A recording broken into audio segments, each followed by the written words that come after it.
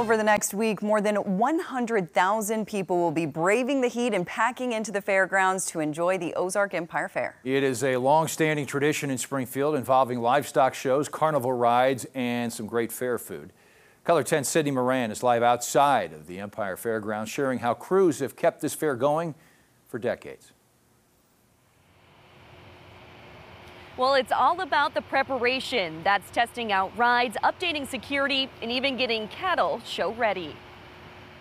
It started back, the old pictures, they were in tents and they hauled carnival in on railroad and stuff like that. It's a celebration that happens every year around the end of July. 87 years later, the fair is filled with rides, concession stands, and animals. It's just a good way to market your cattle or meet new people. Rebecca and Hannah Evans have traveled from Squires for the past 3 years to participate in cattle shows. There was a lot more competition and a lot more people to meet, so it was kind of a big change to see what everyone else was doing. The two spent their summer rinsing off their cows and taking them to other events before the fair opens Thursday. Yesterday we came up and we set up our stall dividers and the fans and stuff, so all we had to do today was bring up the cattle.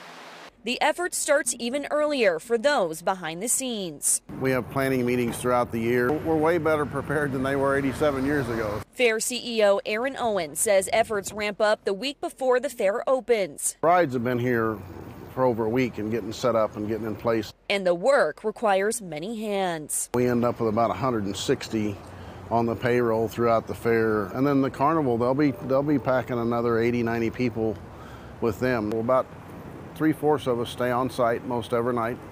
I do as well. The gates open at 4 tomorrow, and for those worried about the heat, there is some good news. Owen says there are air-conditioned areas on the premises. Reporting in Springfield, Sydney Moran, Color 10 News.